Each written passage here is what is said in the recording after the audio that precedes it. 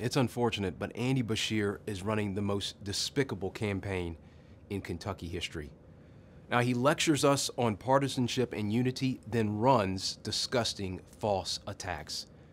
I've said if the legislature were to bring me a bill with exceptions, I would sign it. Now, contrast that to Andy Beshear, an extremist whose record in public office is clear. He supports abortion through the 9th month.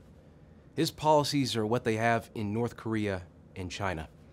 He even vetoed a bill requiring medical care for infants born alive after a failed abortion. Andy vetoed every pro-life bill he saw because Planned Parenthood and Joe Biden said too.